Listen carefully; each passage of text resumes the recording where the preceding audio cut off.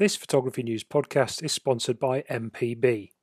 There's never been a better time to make good use of your kit, inspire others, make some extra cash, and make a difference.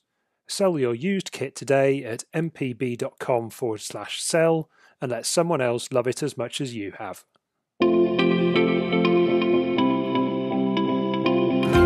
In this episode of the Photography News podcast, we react to the amazing Nikon Z9 and answer all your questions on shooting autumn landscapes.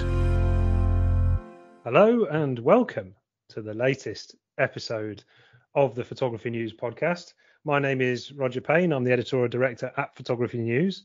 And in light of recent managerial events in North London, I thought I'd introduce my two colleagues based on which would be more likely to lose a managerial job after 4 months. So, starting with contributing editor, Mr. Kingsley Singleton. Hi, Kingsley. Hi, how are you? I'm good. How are you? I'm all right. I'll respond to that by saying that I've always seen myself more as the kind of mercurial flying winger than managers. Who needs them? You need superstar players. Well, exactly, and this is why I thought you'd be far more suited to being a stylish player rather than a man. I mean, I've seen you play football, and I wouldn't actually describe it as being stylish. Enthusiasm is my major characteristic. It is very enthusiastic. And welcome also to probably feeling slightly aggrieved about the recent events in North London, editor of Photography News, Mr. Will Cheung. Hi, Will. Hi, Rog. Hi, Kingsley. A quick explanation is that Tottenham Hotspur, which is Will's team, have recently removed their manager after a relatively short period of time, 4 months. And Arsenal, Kingsley's team, are probably gloating and laughing quite a lot. Go on, Kingsley. I just like to say I thought he was doing a grand job. Anyway, enough of the football chat. This is a photography podcast after all. It's easy for you to say. It is a photography podcast of a difference this time round. We're changing the format up a little bit, and in a short while we're going to delve into a series of reader questions or listener questions specifically about autumn photography. Obviously it's that kind of time of year. It's a very photogenic time of year and lots of people are out with their cameras, and on the basis of all the questions that we've got to get through, we're going to cover off quite a lot of detail about that. And also, ordinarily, what we do is we talk about what we've been photographing, but actually we thought we'd bypass all that this time round, because since we've last sat and chatted, there's been a pretty significant camera launch in the form of the Nikon Z9, which has been much rumoured and much anticipated. And now it has finally arrived. Last week, I think we got the relevant information through from Nikon in the UK. And Kingsley, I'm going to come to you because this is something that has been on your radar for quite some time. I think you've been quite excited about what the spec was going to be. So why don't you top line us what it's all about, apart from being rather expensive? Well, of course, when Nikon were designing it, they came to me and sought my opinion. I mean, then ignored it completely by the way. Yeah, it doesn't hover, which is weird. But I mean, I guess people have probably already seen the spec. I mean, I think it delivers on one of the biggest things that I have been hoping that they would do, which is, as everyone suspected for a long time, incorporates this stacked sensor design, which kind of just pushes it a bit down the road towards being, like a complete replacement for the DSLR. It sort of knocks off those kind of last few remaining reservations, I suppose you could say, that people might have. And along with that, as I'm sure will talk about as well, but it's revolutionary because they've completely dispensed with a mechanical shutter. It's only got an electronic shutter. So and this is I mean, it's not the only camera to do that, but it's the first full frame pro camera to have ever done that. And obviously Nikon believe that the scanning speed of this sensor is sufficient, that it's not going to cause any problems which you associate with electronic shutters, like the kind of the rolling movement that you get on sort of while panning or shooting high speed subjects. So that's the megapixel count is how much from the stack sensor? It's 45.7, isn't it? Yeah, 45.7, which is I think is the same as the 7 II, no one is looking at this as a high res camera, even though it basically is. It's it's as high as Nikon themselves go, and perhaps what that does is it leaves open a Z8, which could be like a 60 megapixel. Whether they do the kind of the stack sensor in that, I don't know, but perhaps they'll increase it in that. But I mean, that is interesting, because really it's the speed of the camera that's been quoted that is kind of making all the headlines, rather than that resolution. And what are the speeds? Well, it's got this. It's 20 frames per second in RAW with sort of full AF, and the AF, promises to be amazing as well. It's this kind of.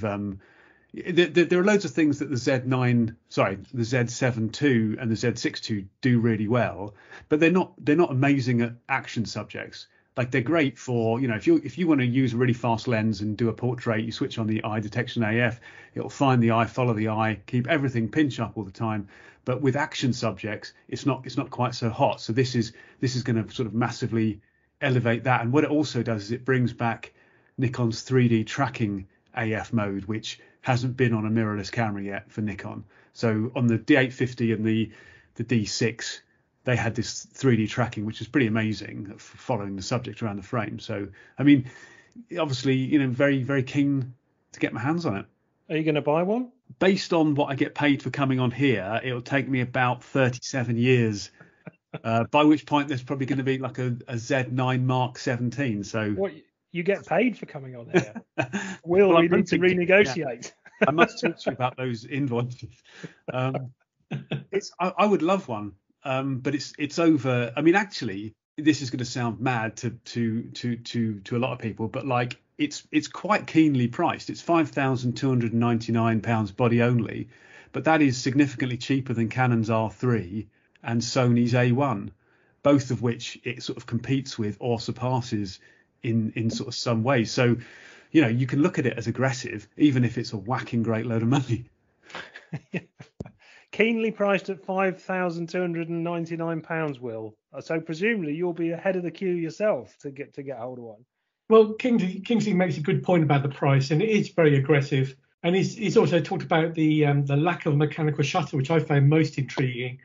So I did spend a bit of time on YouTube watching how people have been working with it, because some people got early samples and some ambassadors have been playing with it. And one guy I saw has had it for 3 months, I think he had it for. But it was fascinating to see that there was no problem with rolling shutter, and no problems that I could see anyway with flickering light sources, which can be another problem with of electronic shutter. So I was fascinated by that. Will I be at the top of the list to buy one? To be honest, I don't like deep-bodied cameras. That's a personal thing. I'd much rather have, a camera which I can add a battery pack to if I want to. I don't particularly like it built in. So obviously I'm not against them. I'm not pro shooting what these guys shoot, but the EOS R3, for instance, now the Nikon Z9, both deep-body cameras, it puts me less in a way than the Sony A1, which does amazing things without the deep body.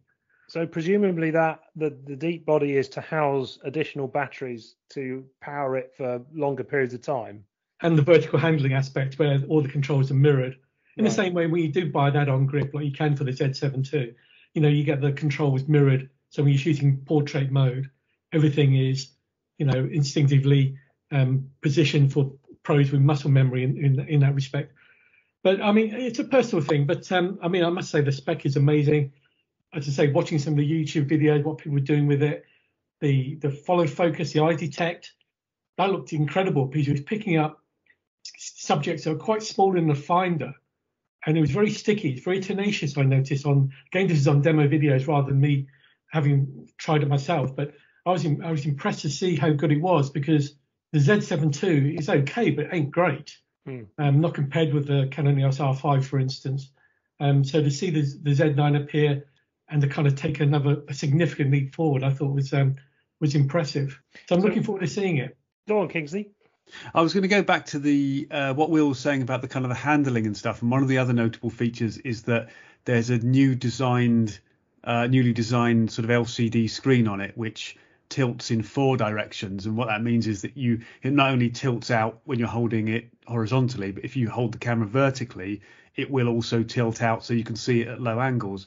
And that is something that I kind of noticed on the Z7 too, which is that it's wonderful in that you can. One of the great things about things like animal IAF and person IAF is that you can sort of keep the camera away from your eye, and you can expect it pretty much always to pick up the eye. So you can hold it in different. You hold it low, hold it high, concentrate on the composition and stuff like that. But one of the times it isn't so successful at that is when you're framing vertically, which is what I do for a lot of dog pictures. And so recently I was holding it right down near the water and framing one of my dogs in the water. And the thing is, like, a lot of that was guesswork because you can't really see when it's vertical. But now you will be able to see a lot easier, and you'll be able to see where the focus point is and all that other stuff. And something I didn't mention about the speed is that it's also got this continuous plus mode, which shoots at 120 frames per second, albeit in JPEG. Right. Yeah. And at 11 megapixels, so it kind of quarters the resolution.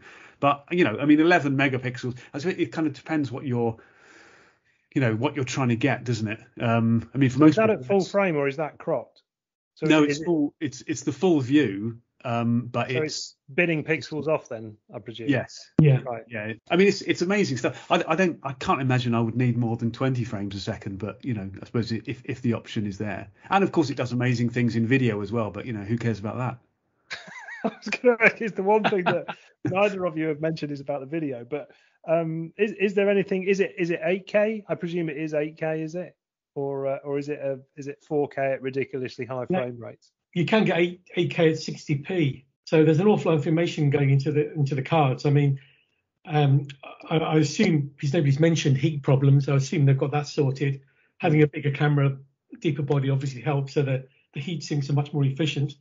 But it must be generating a hell of a lot of heat. But it'd be good to see. It'd be amazing to see what the quality of the 8K video at 60p is. Kingsley talked about the fast shooting, but obviously you've got that as well. So just shoot video. If you want a still from it, just grab away. The quality would be amazing. Kingsley? One of the other things that me and Will have been pinging messages backwards and forwards about this. I have to say, Will seems a whole lot less whelmed than I am about it. I wouldn't say he's underwhelmed, but I'm definitely sort of extra whelmed. Whatever comes beyond overwhelmed. But another thing that is good is that they've reinstated light up buttons, which is really useful when you're shooting in low light. So like the D850 has a thing where you flick the on off sort of switch it sort of passed on, and it lights up. All the buttons illuminate in this kind of like sort of they're not bright, but it means it's a bit easier to see what you're doing. Although Will now say, well, you should know what you're doing anyway. You should know where the buttons are. He's got his hand up, so he wants to say something. What it also does, which is really cool, I noticed in a screenshot, is that it has a red. So when you do astrophotography, you often use a red light to stop your eyes. When your eyes have become accustomed to the dark, you don't want to use a bright torch because it's kind of going to be blinding. But the menus can be displayed in this low red now, which I think is brilliant. It's a really nice touch. Will, I'm pleased Kingsley got to the red LED and the red readout thing, because he did send me a YouTube of that. I did send an underwhelming response to his YouTube link. But no, to be fair, I'm not underwhelmed by it. I'm very impressed by the thing, and I'm pleased Nikon have got something which competes with the Canon EOS R3 and the Sony A1. But we were talking briefly about the Z8 or the next model that comes out. That would be for me. I think you will know, people listening to this podcast, I'm a big resolution fan. So if the Z8 comes out with 60, 70 megapixels and has some features that have cascaded down from the Z9, I'll be there with bells on, to be fair. So just to wrap this up, Will, I'm going to put you on the spot. Kingsley, I think I already know his answer to this. But if you were going to choose, if you had to choose between Z9, R3 and A1, money no object, which I know it never is to you anyway, which one would you be choosing? Oh, that's a difficult question, because I haven't handled properly two of those cameras, but I've seen and read so many things about the Sony A1 that might take priority of those three. Interesting. Maybe. Interesting. Do you know what? Like, the interesting part of that is, though, that is the one manufacturer, as far as I understand, that's the one manufacturer of cameras that Will doesn't have. So this is really just about kind of like increasing the number of logos in his cupboard. Hey, it's people like me who keep the trade going, can I just say? People who suffer from gas, Yeah. gear addicted People should syndrome. dealers should be out clapping on a Thursday night for Will Cheung. Excellent. Well, some good stuff. I don't know when we're going to get the camera in, Will. I don't know if you've been given any indication as to when the camera is going to be coming in for you to test it, but I'm sure you will give it a thorough testing, and I'm sure we'll cover it again on the podcast at some point in the near future. But talking of the issue, it's probably a perfectly apt moment, if you like, to just recap on what's in the latest issue, Will. And of course, the Gear of the Year Awards is in full flow, I believe. Well, the Gear of the Year we launched an issue or two ago, and it runs until early January when the voting closes. But yeah, we've worked hard at picking a load of products in many categories. Shortlisted, I mean, some great stuff there. I don't think the Z9 is in there, of course, because that came out after the nominations. But the voting is open for the Gear of the Year Awards now. Some great categories. I mean, one thing that pleases me about the awards is that we don't just cover the glamour stuff, the cameras and the fast aperture lenses, but we do inkjet paper and color management devices. And, they're not greatly exciting products, but they can all help a photographer achieve the right result. Like color management, I calibrate my monitor every month to try and make sure I'm getting the right colors. And so I'm pleased that we recognize, those categories in our awards. And what about the issue that you're currently working on? What can the listeners and readers look forward to when that comes out? Well, this issue we're working on now doesn't come out until towards the end of November, and it's our Christmas special. So we have got a huge Santa's buyer's guide. So, photographers are looking to treat themselves. Or, of course, if you've got a partner who knows you're a keen photographer and doesn't know what to buy you, it's the sort of thing you just leave lying around casually in your sitting room for them to view. And maybe you should have a few things crossed out, or ticked. For instance, we might be mentioning the Z9 is being on Santa's list for somebody. So I'm sure Kingsley will leave the screen in his living room for his wife to see. But yeah, I mean, that's a big thing. We've also got the new Fujifilm camera, the medium format camera that came out a couple of months ago, the GFX 50S Mark II.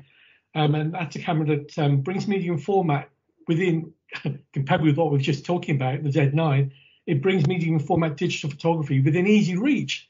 You can buy one with a 35 to 70 millimeter standard zoom for £3,800, which is an absolute bargain compared with the aforementioned Nikon Z9 and the Canon SR3, etc., etc. So that's my big test, and I've got it somewhere in my living room. It's it's styled just like the GFX 100S, the 100 megapixel camera, and it's lovely, and it's a review I'm really looking forward to getting stuck into when I take it out. Excellent. So the issue is out towards the end of November. Yes. You can find that. If you can't find it in stores, then you can read it online. The URL for our website is www.photographynews.co.uk. And just as a reminder, you can also get in touch with us on social media, Facebook, Instagram, and Twitter.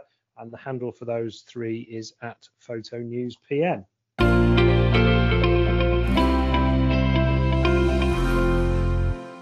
This Photography News podcast is sponsored by MPB. Use their free online valuation tool to instantly find out exactly how much your gear is worth. Get super fast payments straight into your bank account, and if you change your mind at any point up until you get paid, they'll ship it back for free.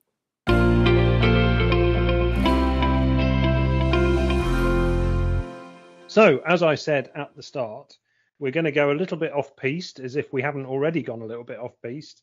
We're going further off-piste with our next section where we threw our doors open to reader questions around the theme of autumn and autumn landscapes. And we got a number come in, and so we're going to cover off some of those. We've got a few here. I don't know if we're going to get through all of them, but thanks to everybody who got in touch. And the best way to get in touch with us is using our email address, which is podcast@photographynews.co.uk. But if you're looking to get out over the next month or so to make the most of the autumnal colours, hopefully we'll be able to give you a little bit of information as to how to get them better. And Kingsley, I notice, for the people who can't see this, which is everybody who's listening, is wearing a lovely autumnally coloured, what is that, a gilet? Is that I would have called it a body warmer. It's a body warmer in my house. Right. Okay. Well, it's a lovely orange. It's almost borderline high vis. I quite like it. I was motivated by how similar it looks, although it is not quite as red as Marty McFly's body warmer in Back to the Future. Indeed. And also you were motivated to put it on because presumably your heating's not on. No, it's November the 1st. We're not, I mean, Christ, what are we made of? We're not made of that, are we? Wonderful. Well, I'll come to you on the first one then, Kingsley. The first one comes from Alex F, who's in Cambridge, not far from us. Wonderful. How can I get better pictures of the golden hour and autumn colour at this time of year? Is it a case of using filters, or is there a way of capturing the intensity of colour just by using the right camera settings? Kingsley, there's quite a lot to get through there. Yeah, well, I mean, I guess hopefully we'll sort of nail some parts of it. I mean, it's a mix, isn't it? It's a mix of settings and a mix of accessories, and it's a mix. And I'd also include approach in that, because the way that we look at color is dominated by color contrast as well as sort of the brightness of the light, or what camera settings we're using and stuff like that. So to take the idea of kind of leaf color to start with. One of the things that you can do is try to frame leaves against contrasting colours. So whether that's like a blue sky or a dark grey sky, everything is going to sort of seem to be enlivened in that way. And you can, I mean, sort of in terms of exposure, you can, like shooting stuff like this, I'd always suggest shooting in RAW because it gives you the capacity to control things after the event, and that might mean changing the exposure a little bit, changing the contrast a little bit, increasing the saturation a little bit. But in terms of kind of shooting, like when shooting, quite often, no matter whether it's sort of autumn colour or kind of golden hour colour, sometimes the camera is sort of motivated to overexpose slightly, and by underexposing a little bit, you can make colour, like even by half a stop, third of a stop, 2/3 of a stop, you can make colours a little bit more intense. And sort of, along with that, you can think about bracketing, because you might find there are some areas of the scene that are, that want to remain light. And obviously a lot of camera manufacturers also have sort of built-in simulations and color sort of palettes, don't they, in their cameras, where Fujifilm is obviously the one that springs to mind with their film simulation modes with things like Velvia, if you want to go for something that's quite punchy. But I think I'd be right in saying that most camera manufacturers have a variety of that, whereby you can dig into your menus and start, punching up colors and stuff like that. The things like that are, if you're shooting RAW and JPEG, then you're going to get the best of both worlds in that way, because you can sort of, you can play with those settings and see what you can get straight out the camera. But then you've also got a RAW file, which arguably will look pretty flat compared to a sort of an in-camera processed JPEG, which might not seem as lively at all, but it does give you that sort of latitude after the event. And Will, what about when it comes to making the most of colours in autumn, what about filters? Any particular filters that Alex should be considering in this mix?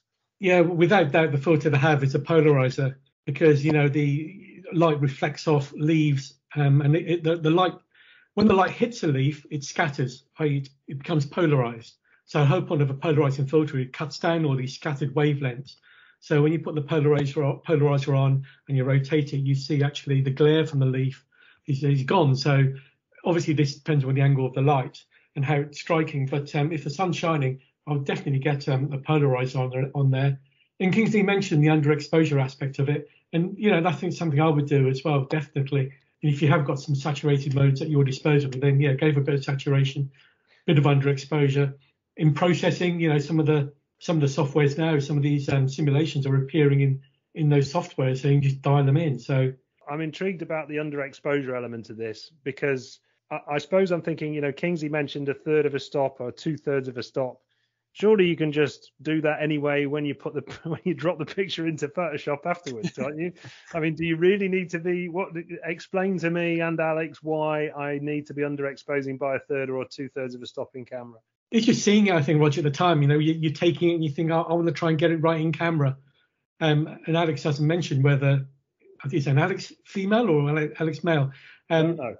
Okay, it doesn't mention whether they're shooting JPEGs and using them out of the camera or RAWs. And you're right, of course you can do anything you like during processing. It's interesting to note also, of course, there was a movement a while ago that people photographed with their histograms to the right.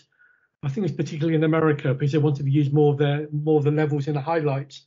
And both of us here are advocating underexposure as opposed to overexposure, because shooting the histogram to the right was actually favouring overexposure. But we're going the other way because you can actually, and it does work. I see. So you're more of a histogram on the left man as well, then, Kingsley. Well, I mean, that's an interesting point. I suppose, like, I've not actually thought about that particular piece of advice in a while, and maybe the reason for that is because the point of shooting with the histogram to the left was that you wouldn't lose detail in the highlights where it's more difficult to return, and that it's easier to boost shadow detail.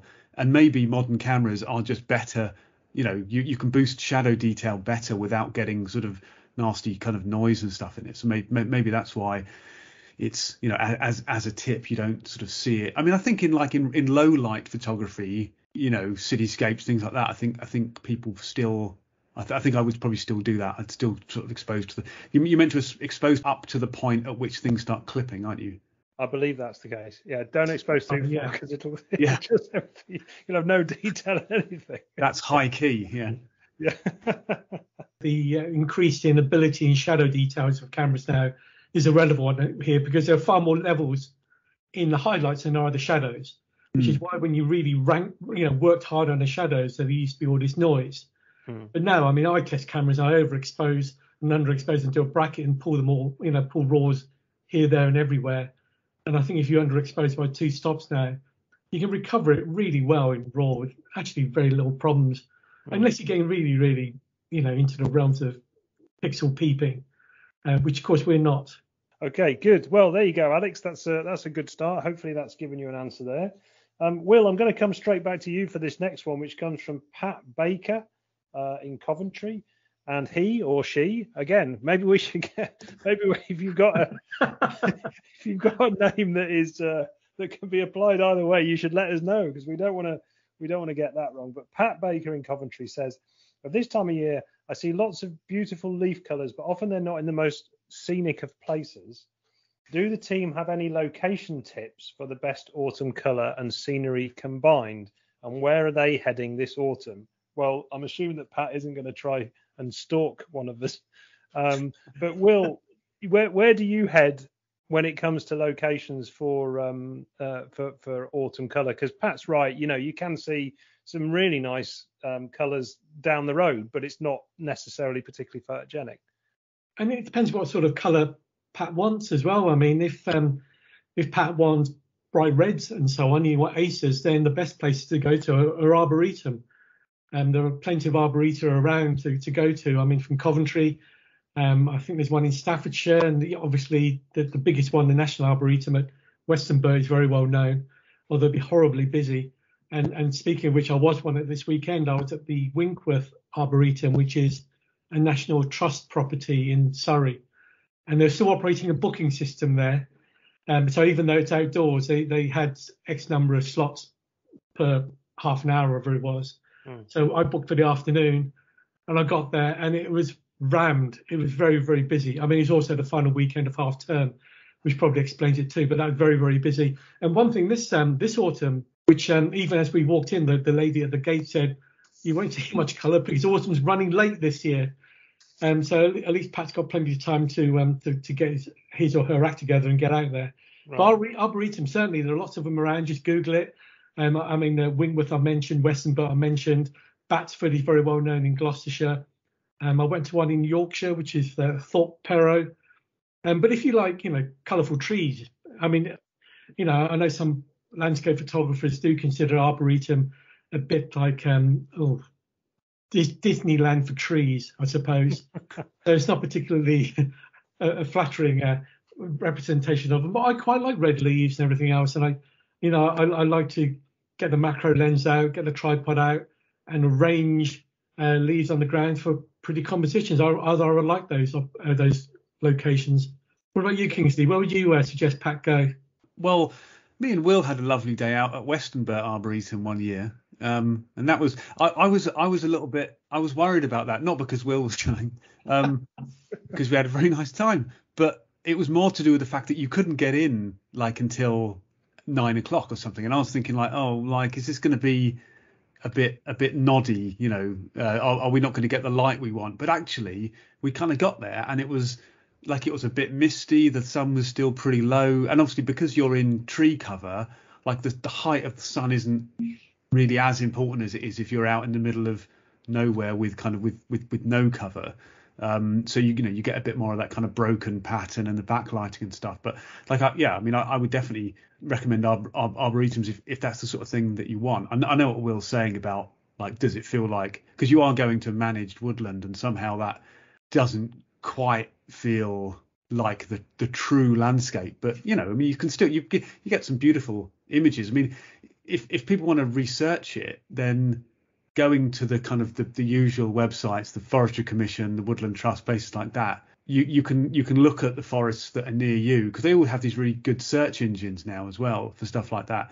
And then a little bit of extra research in terms of finding out kind of what trees are in those locations will help. Obviously, you're not going to be wanting to go to a pine forest necessarily, because it's going to look pretty much the same as it does any other time of the year. Pretty green, yeah. Pretty green. But like, if you're looking for places with like beeches and maples and rowans and ash trees and things like that, then that's sort of where you're going to get colour. In terms of like going places that away from home, I think it's great to get out and make the effort and go and have like days in the forest and stuff and pack accordingly. But you can also keep a watch on places near where you are, because you might discover that actually like a little bit of colour turns a scene that maybe wasn't particularly interesting into something that is quite nice. Depends how you frame it, I guess. You maybe look at different focal lengths, which might kind of isolate the trees against. Like I like framing, nice old buildings between trees and stuff like that, and almost using them as kind of as borders or edging. I'm not wanting to sound paranoid in any way, shape or form. However, already on this podcast, it has come to light that you and Will are in a WhatsApp group talking about new cameras, and you and Will have gone away to Westernburt together, and I've not been involved in either of those groups. Or, is it? I mean, is it time for me to leave you two to it? We'll plan a golfing weekend at some point. Wonderful, I'm in. Good. Okay. Well, that's hopefully that helps, Pat. Head to your arboreta. That's a plural of arboretum, isn't it? Head to your arboreta or your Forestry Commission, National Trust, Woodland Trust. That type of place should be able to get some good images.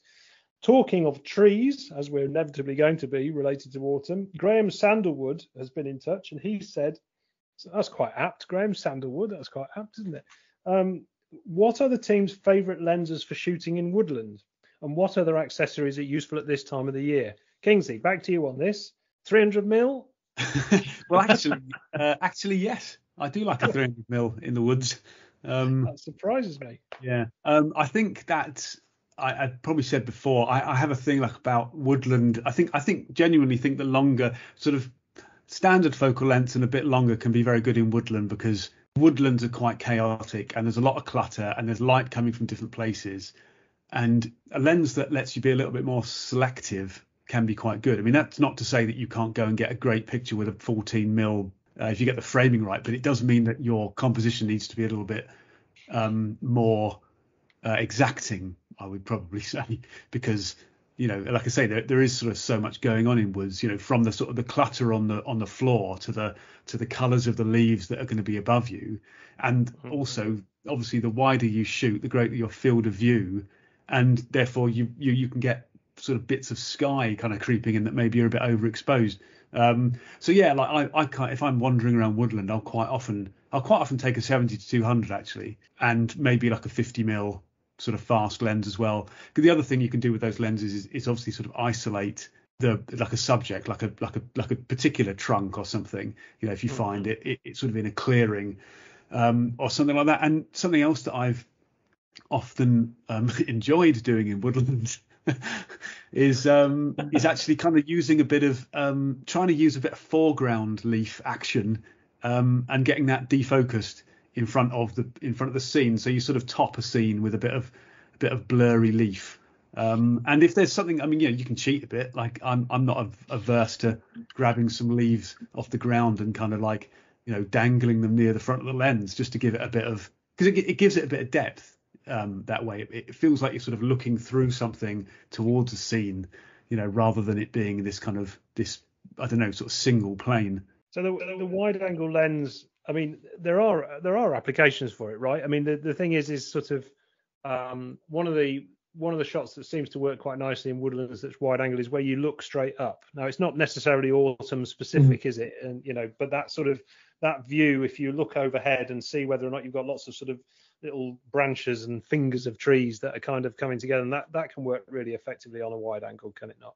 You're right about the wide angle. I mean, one use for the wide angle I like, especially if you get when the focus is close, is if you get appropriate bit of fungi in the foreground, and you can put that into the context of the woods. I mean, obviously this assumes that a place which isn't too busy and there's all these people walking around in your background. But if you get fungi, you see a nice, for instance, one of these red and white little toadstools in a fly agaric, and you focus in close and you've got the camera virtually almost on the ground, you can get these lovely pictures where the fungi is kind of the main subject, and you've got a wide angle view, you've got the environment lending to the picture. But to answer Graham's question, though, in terms of lens choice, I'll go for the 100mm or 105 macro lens, depending on what camera system you use. Because, I mean, just to use my example, being at Winkworth at the weekend, I walked around with a 105 macro lens and virtually did all my shots on that. It did exactly what Kingsley said, which is pick out and isolate odd trees. But being macro, I could do stuff on the ground without having to change lens.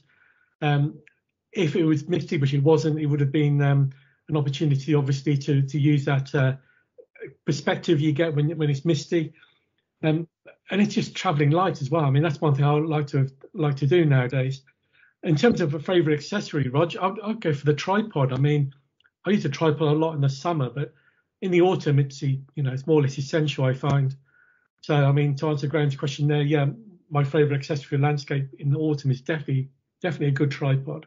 That's, I mean, it's, and especially in woodland because you've still got leaf cover, you've also got dropping light levels, so you can't handhold that easily in woodland unless you're kind of pushing your ISO. In terms of accessories, I just thought actually quite a good accessory that people quite often don't use, or they just leave in their camera bag, is the sort of the humble lens hood. And if you're in woodland, you've got quite a lot of stuff that could be falling on you, whether it's water droplets or leaves or whatever, and it can be kind of quite a good little kind of protective thing. So it's not doing its normal job of cutting out kind of stray light, but actually it can be sort of just shielding the front element against drops coming off, leaves and things above. And Kingsley, you talking about drops brings me to another favourite accessories of mine. And I often have one in the boot at this time of year, and that's one of those water atomizers, that people use for house plants. Because if you go out in the autumn, there's often dew, but typically you might get a real nice scene, and a bit of glisten on the leaves would help that picture. If you've got your own water supply in a spray bottle, a zap of that, and as it drips down off the leaves, the nice close-ups with a light coming through the water droplet. Oh, awesome! Did you call it a water atomizer, Will? Well, I couldn't think of what else to call it. It's one of those things. It's a water sprayer, isn't it? A water spray. It does atomize the water, though, doesn't it? So it's like a perfume bottle, but it's for water.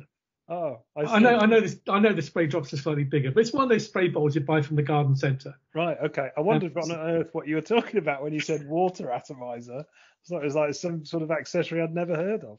And I think one thing, it doesn't really relate directly to Graham's question, but I suppose I think I've assumed a lot about what we've been talking about so far has been in really nice sunny weather and sort of, the low sun and all this sort of stuff. And of course, that's excluding a whole load of potential in autumn because you have got things like mist, and sort of early morning dew, as you say, and stuff like that. And I guess it's not necessarily going out in bright sunny conditions, although the light can be absolutely stupendous at this time of year.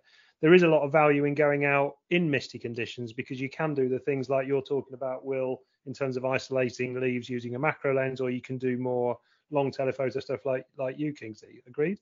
And that is the kind of like the sort of the real win in woodland is if you get there and there's mist and you're starting to get kind of sun rays cutting through, that's the king shot, isn't it? It is. And everything I'd like to add in terms of weather conditions. I mean, some people are put off by strong windy days. And actually, they can work well for autumn. You know, if you have a longish shutter speed, a nice bit of blur, it can work quite well. I mean, obviously, you have to be a little wary with the tripod, and you may need to shelter the tripod with your body to stop any vibrations. But windy days can be really fun. You get some interesting pictures as well. So whatever the weather, go out with your camera is the watchword here. Okay, let's do another question, which comes from P. Greggs on email. I don't know who P is, male or female again. But he or she says, what exposure tips do you recommend for landscapes outside of the usual stuff like shooting at small apertures? Kingsley, what do you reckon? So, I mean, presumably we're talking about, you know, functionality on cameras that you can use to help with your exposure other than the usual stuff like small apertures. I'm going to jump straight in and talk about like I wouldn't necessarily assume to use. I know it's the given. I know it's like the first thing that people tend to learn about landscapes is that you set f16 and, you know, front to back sharpness and stuff like that. But, you know, just as a side point, you should try and mix it up. You know, in well, and again, particularly in woodland, like where you know, if you're shooting wide open, you're gonna kind of simplify a scene probably a bit more. But like in terms of other stuff, like I guess actually maybe it links in with this too, because I would quite often try and shoot a landscape where I think the lens is at its sharpest, and that might be kind of f8, f11, f14, something like that, because, you know, it's the very smaller apertures you can get like a little bit of softness creeping in through diffraction. And what comes in there is focus stacking. Obviously, people think of focus stacking as, well, they don't always think of focus stacking as something to do with macro photography, but it's really useful for landscapes, because if you can shoot, you know, 3 exposures, you're going to get that kind of real front to back sharpness. Because what, you know, even if you're shooting at f16, if you're focusing kind of 40 centimeters from the front of the lens, what you're going to find is that your background, your distant mountain or whatever, is going to be a little bit soft, and you have to accommodate that by kind of switching your focus point and kind of shooting a separate exposure and then blending them sort of later in Photoshop. Okay. Anything else from you, Will, in terms of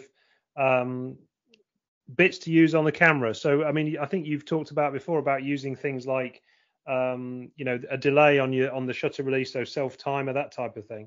Yeah, I would, Roger. But in terms of P. Gregg's question in terms of exposure tip, I mean, one thing I like to do, obviously depending on lighting conditions, is the bracket exposures.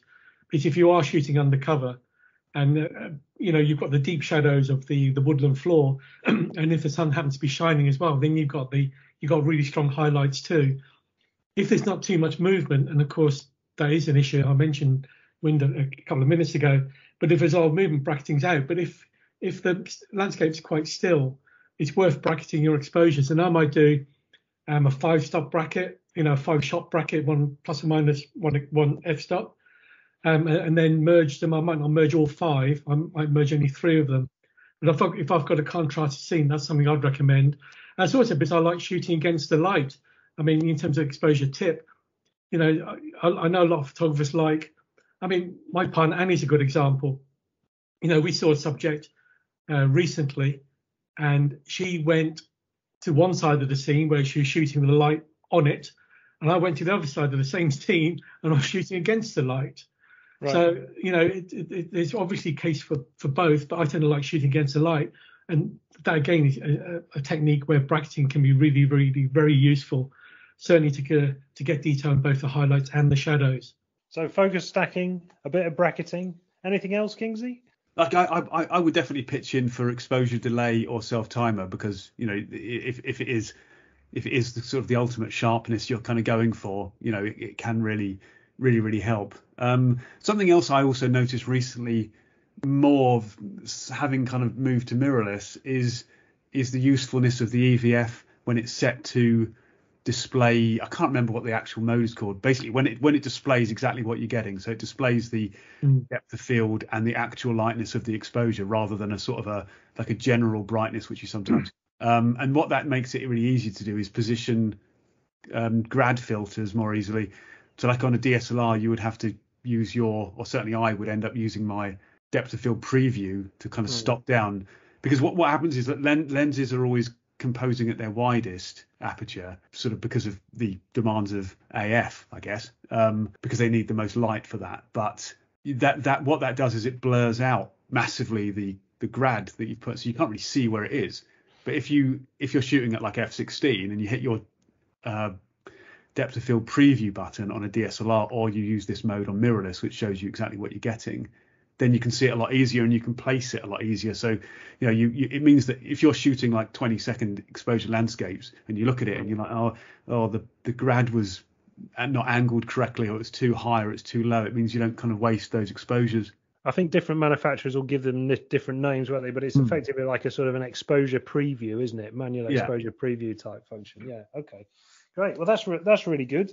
And let's do one more question. And this one comes from Tom Rogers, who's in Bristol, and he says this is slightly different on the autumn theme. When I'm shooting around the golden hour, he says, I've been trying to compose with the low sun in the frame so I get sunstars, but mine have failed to impress me. I know I need to use a small aperture, but do the team have any other suggestions? Now, I suppose the first thing to say is you need to be super careful when you're photographing into the sun, especially if you're using a longer lens. So you definitely shouldn't be looking directly through the lens at a sunstar. But Kingsley, have you got anything else to add? I mean, presumably Tom is working at an aperture of f16, f22, something like that. But what else can he do to try and get better sunstars?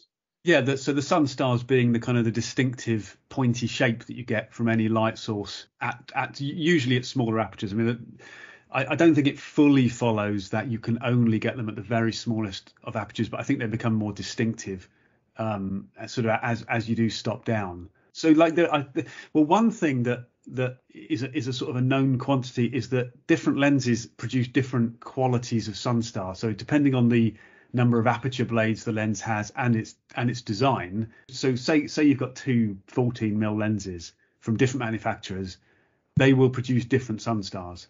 So what people who are really into sunstars do is they look for these lenses that do really good, to create really nice shapes, the most kind of pleasing shapes. Obviously, pleasing is kind of subjective, but you know, you can go online and look for like lists of the best lenses that to produce sunstars, and quite often they are, you know, without being in the slightest bit disparaging, quite often they are the cheaper brands.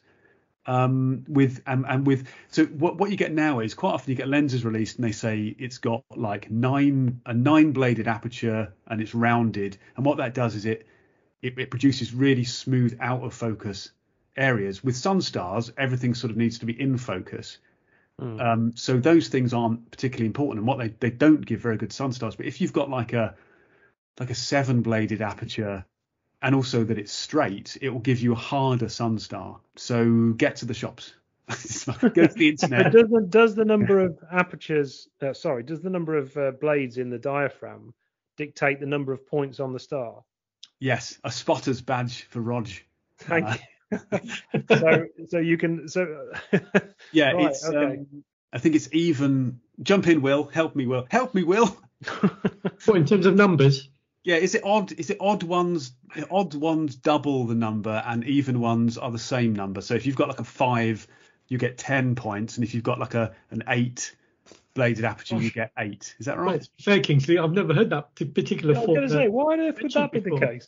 Well, because of the mysteries of light, Rog. Light or life? Well, I guess both. I'm pretty sure that's true. I mean, you know, I'm happy to be like shot down like an invading fighter plane, if that's not the case. But I'm pretty sure that the odd numbered aperture blades give you double, and even numbered aperture blades give you that number of points on a sunstar. Right. Well, Kingsley, whether that's right or wrong, you're certainly right. I think about the lenses comment you made about the cheaper lenses being more susceptible to this, if you like, optical flaw, which we're using here, and which what Tom's after. And the other thing to consider is the size of the sun, because the light source is a big issue here. And if you've got a sun which is diffused in any way by cloud, it becomes a bigger light source, and therefore becomes less liable to give you these pointy stars. I mean, that's why I think when you, for instance, if you're photographing at night and you've got street lamps in a shot, often you get real good sunstars, if you want to call them sunstars, from a light source, but it's a smaller light source, I think. So it's more difficult with the sun. And I mean, the challenge with the sun, of course, it's just this huge contrast range you've got to work with. So I think Tom's being very ambitious to try and get sunstars of a bright, naked sun, let alone the safety aspects you mentioned, Roger, and quite rightly so. But I suppose the other thing maybe Tom should consider, and going back to the 80s and 90s when such filters were popular, what about buying a starburst filter? I was about to say that, Will, so I'm glad Hang on, I'm leaving. Come on, the starburst filter. You can make your own by using a UV filter and getting some petroleum jelly and smearing it on and ruining your filter, of course. But maybe there's an element of DIY to be had here. Maybe. I think that that concept of you will, if you've got a sun that's in the sky, sort of unobscured, it will still give you a sunstar, but they become more pronounced if they're next to something or the light is coming through something. So like I guess with leaves, if you're in woodland and the sun is poking through, fine leaf cover, then again it will produce a larger star. I was just wondering what you meant when you said this, when you've got a sun that's in the sky. Yeah, as opposed to a sun that's... it's a song that I'm writing. That's just some lyrics. Good stuff. Well, there we go, Tom. I think maybe so. There's some. If you want to go out and buy yourself a cheap lens with what was it, 5 aperture plays, then you're laughing. Otherwise, it's a starburst filter, I think. So we do have one further question, but because this particular episode is sponsored by the lovely people at MPB, we've passed this question over to them, and it's a relatively short one. It comes from Jane Grayson in Winchester, and she asked, I'm relatively new to photography and really enjoy taking landscapes. I'd like to get a wide angle zoom for my Sony A6300. What would the guys at MPB recommend? It doesn't have to be an own brand lens. So we passed this question on to Ian at MPB, and this is the answer he came up with. Well, thank you very much, Jane, for your question. And yes, we can absolutely recommend a wide-angle zoom for your camera. For me personally, I think this is quite an easy option, I would say. From personal experience, it's a lens that I've used many times, and I've always been incredibly impressed with the results in relation to the cost of the lens. So I would say that's the Sony Carl Zeiss Vario Tessar 16-70 f4 ZA OSS. It truly is a fantastic lens. I'm not entirely sure how Sony have managed to keep the price point so low on this lens, considering how good it is. I imagine it's likely because of its relatively small f4 maximum aperture. But one of the good things about that is that being a crop sensor lens, it means that it's incredibly light, and it's actually really well mated to the A6300's form factor. So you won't ever feel like it's too heavy for the camera. But it has an incredible range, I would say. So 16-70 is probably equivalent on a crop sensor to about a 24 to 100. So you have quite a range there to actually capture landscapes. And obviously, because you're doing landscapes as well, it means that you might not necessarily be making a lot of use of a much faster aperture like f2.8 or f2, for example. This lens also has optical stabilization, which will work beautifully with the body as well. And this being obviously a collaboration between Sony and Carl Zeiss, it means that for relatively small amounts of money, you get to have Carl Zeiss glass on your zoom lens. So in terms of pricing, we can actually do a excellent condition 16-70 for £314, or you can get it in good condition, which it might have a couple of more scuffs, for example, here and there, for £274. So I think that's enough questions answered. Well, I hope it's enough questions answered. We've rattled through some there. Do let us know if you've liked us doing this question and answer format, and we will consider doing it in the future, obviously for some other subject, perhaps portraits or lighting or whatever you'd like. So let us know. So I think that just leaves us to wrap up this podcast in the same way as we would do any other podcast. which was we would go to Will and ask for one of his infamous or famous words of wisdom. So, Will, starburst filter aside, what is your word of wisdom about? I think infamous is definitely right. My suggestion for listeners this week is a simple one. I mean, basically, we've been talking about autumn or pod. And one thing I will do this time of year is go through the contents of my car and my camera bag and make sure I'm ready for autumn, basically. And when I say that, I mean, it's because my car boot is full of stuff I have for photography. I have spare filters in there, bits for tripods, and et cetera, et cetera. And I do have different requirements in the summer compared with the autumn and winter. So it might be simple things like, this time of year, I would expect to get rained on and get horribly wet. So I've got spare microfiber towels in the car, which I know sounds a bit desperately sad, but they're really quite useful. I got soaked. I remember one time I got soaked in Dartmoor, really, really soakingly wet. And I wanted to get back to the hotel and have my waterproof. So rather than take them off, I just laid a towel on my car seat and sat on my towel until I got to the hotel and changed there. So it's just making sure I'm geared up both photographically and non-photographically for the autumn.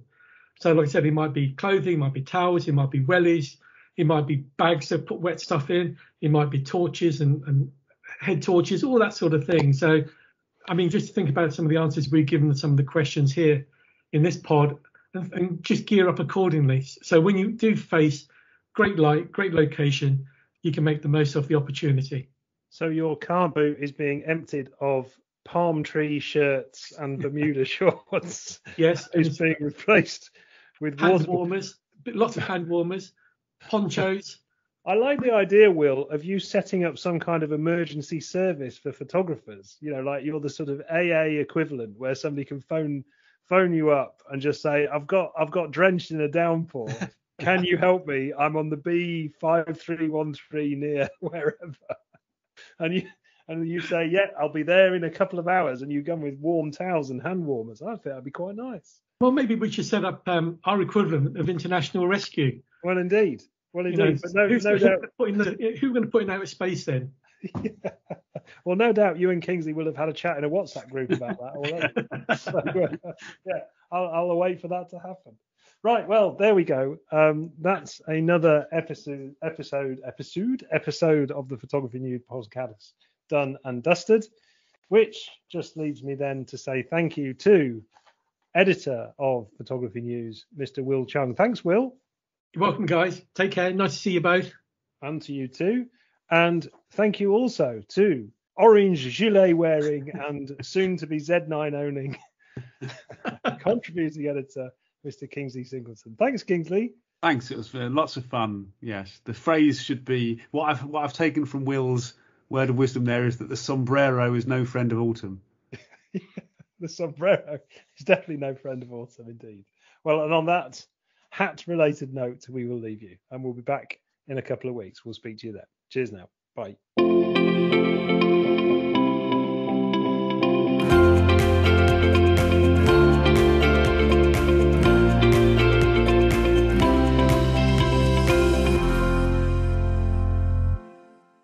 This Photography News podcast is sponsored by MPB. Enjoy contact-free doorstep pickups which are safe, convenient, fully insured and completely free of charge. Plus, with 250,000 customers and 5 stars on Trustpilot, you can trust them and sleep easy.